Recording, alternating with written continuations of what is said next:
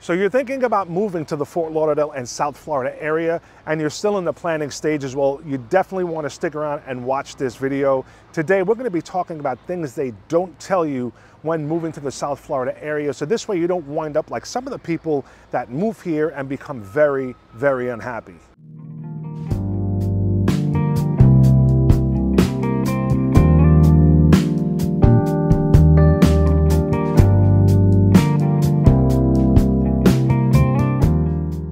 Now, the first thing you need to know is that life isn't always going to be about the beach or the water. Kind of like you can see in the background here, we're at the Riverwalk in downtown Fort Lauderdale. You can see the boats and the canals and the yachts, but there's a whole other world associated with Fort Lauderdale and South Florida. And the reason I go into this is that we have two different types of people that reach out through the channel that are moving here. You have the first group, and they already know of an area they're going to be moving to or want to move to. Either job relocation, so they have kind of like a geographic area that they know they want to be around, schools, and commuting. Now, the other distinct group are the ones that just want to move to the South Florida area. They don't really know where they want to be. And usually when we meet people like that, they always right away say, well, I want to be close to the beach, or I want to be near downtown Fort Lauderdale, near the activities. Now, I guess this is pretty common. If I go back to my experience, I lived in New York, I moved to California, Los Angeles when I was 21, and there was a show, I don't want to date myself, but there was a show on TV at the time, Beverly Hills 90210, and I thought all of California was like that, which totally was not. There are areas like that, but there's a whole other world there as well, just like here. So we have two distinct areas in, South Florida. You have the east side and the west side, and both are very, very different. Now, generally speaking, people here that live on the east side, they either want to be in a condo by the water, they like the downtown atmosphere and activities, they like the boating lifestyle, they like the beach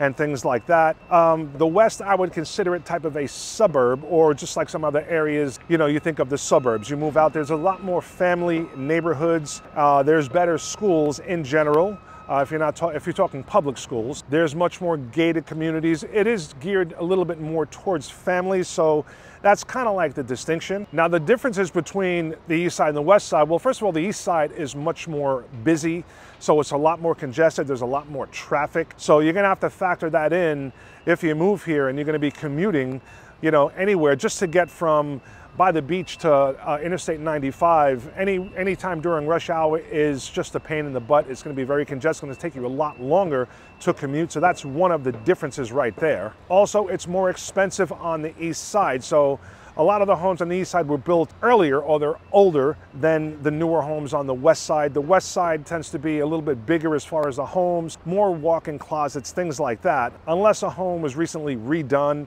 in Fort Lauderdale, there's some incredible homes there, but I'm talking in general terms. Now, one observation that I have made for sure from living here for almost 19 years now, and also helping a lot of people move here. Some people start out on the east side, and eventually, as they're here for a certain number of years and it's time for them to move, they sometimes go a little bit west because they know that they can probably get more for their money. They know it's very short distance to come down to Fort Lauderdale or the beach and have access to all the amenities that are here. So that's just an observation from helping a lot of people that make the move. So you definitely need to know the differences between the east side and the west side. Make sure you know this before you come and actually purchase a property and wind up very unhappy. So the next thing you need to know about is the walkability. So this is definitely one of the things that people ask for, is an area that's walkable. Unfortunately, this area in South Florida is not very walkable. Now, each city has its own town center or some sort of a shopping area where you could walk to if you have a home that's very close to that. But other than that, you're gonna need some transportation. Now, you can see these train tracks that I'm walking over right here. These are for the Bright Line, which is something that people are very, very excited about. This is a high-speed train or rail line that goes all the way from Miami, going all the way up to Orlando, and eventually there's plans to make it go to Tampa. So this is a very, very cool thing. A lot of people very, very excited about that because, driving up to Orlando is really a pain. It's very congested up there with all the theme parks and things to do. So being able to take the family up on the train is really, really useful, and a lot of people are very, very happy about that. So like I said, walkability, not a strong suit here in South Florida. I've never taken the public transportation here. I know it's getting better, but not at this time. We're not known for public transportation. Now, another thing you definitely need to know about moving anywhere to the state here in Florida has to do with the rising prices of homes, property taxes, home insurance, and condo fees. Now, they are definitely going up. And if you look, or at least I see online and through the media, they seem to paint a picture about Florida, almost like isolating it. Now, these issues are going on throughout the country. It's not only isolated to the state of Florida. We might be in a particularly different situation because we are the #1 state for inbound migration, so more people are moving here, which in turn makes some of our metro areas go up and get more unaffordable than others. But housing prices, home insurance, condo fees are going up everywhere throughout the country. So the reason costs are going up has to do with inflation. Everything is more expensive. It's more for repairs and maintenance. And again, it really has to do with inflation. So let's see where we go from here. I know a lot of people are hoping and thinking that eventually things are going to turn around and go back to the way they were. Unfortunately, I don't think that's going to be the case. I really think this is going to be our new normal. So hopefully inflation is going to go down to a point where it's manageable, but I don't think we're ever going to go back to the days where things were cheap, say like 2020 cheap, and interest rates especially at that time. Now, the next thing you need to be aware of and know about are the schools and the school ratings. This is one of the main criteria and benchmark for where somebody wants to move to. At least people are reaching out through the channel.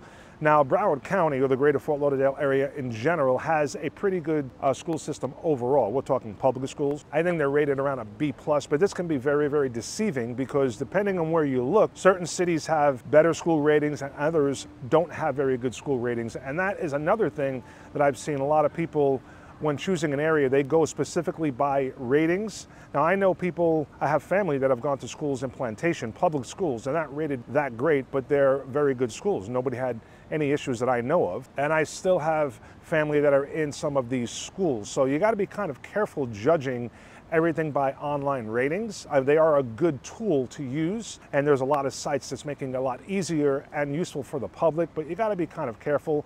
We have a lot of good Catholic schools, charter schools, and private schools as well. So make sure you do a little more research than just going off of some of these online sites. Now, we have niche.com is one place people go, bestplaces.net, there's schools.org, but just try to go a little more in depth as far as trying to pick an area just based on these school ratings. Now, another thing you need to know about is the weather. So I'm getting a handful of questions from people reaching out specifically regarding the weather. Hurricanes, if we have a lot of flooding, which areas flood. I'm also getting some people that are insisting or asking me if the state is sinking and also if it's dangerous or a good move to still buy a property that's on the east side by the water because it'll be underwater in, say, 20, 30 years. So here's the thing, guys. If you're gonna move to South Florida, we're always gonna have hurricanes. That's just the way it is every year between June and November. As far as things sinking and the water rising and all that type of stuff, if that's something that concerns you, you might not want to move here. Or if you believe that, you might want to put off moving here and picking another place to move to because you're always going to be worrying about that. I don't think anyone knows for sure if that's going to happen, but depending on where you live, if you live in California, you're going to have earthquakes. If you live in the Midwest, you're going to have tornadoes. If you live in Hawaii, you're going to have volcanoes. So it really comes with the territory. But again, if you're someone that really firmly believes that we have some major weather issues and it's only going to get worse, you probably should not move to the state of Florida. Now, last but not least, guys, we got to talk about the people. What type of people you will run into if you move here to the Fort Lauderdale and South Florida area. Now, if you've never been here before and don't really know this, you're going to have to get your information from somebody, or unfortunately from some of the most unreliable sources there are, which is the internet, social media, and mainstream media. And they're always painting a picture of a place being either totally red and whatever you associate that with, or totally blue. And I gotta get political because that's how they look at it. So Florida went red, I guess. It's a Republican state if you go by the votes and what party the governor is from, but actually Broward County is a blue county. But you would never know this. To be honest with you, I've been here for 19 years and the state of Florida looks a lot like the rest of the country, which is people from all different walks of life, all colors, nationalities, all religions, and no one really cares. Everybody gets along, so I don't get this whole, crazy thing. I guess I don't look at it that way, but you can be rest assured, at least you're not gonna have an issue politically if you move here Doesn't matter which side of the aisle you're on, unless this is something that is very, very important to you and you look at things through that lens, which is, of course, your right. All right, guys, we're gonna wrap it up right there. Things you absolutely must know before moving here to Fort Lauderdale. If you have any questions about anything, or if you're planning on making a move and relocating here to the state, whether it's next week, next month, or next year, I would love to be your real estate resource of choice. All you gotta do is reach out. All my information is down below, and I'll catch you guys on the next video. Thank you.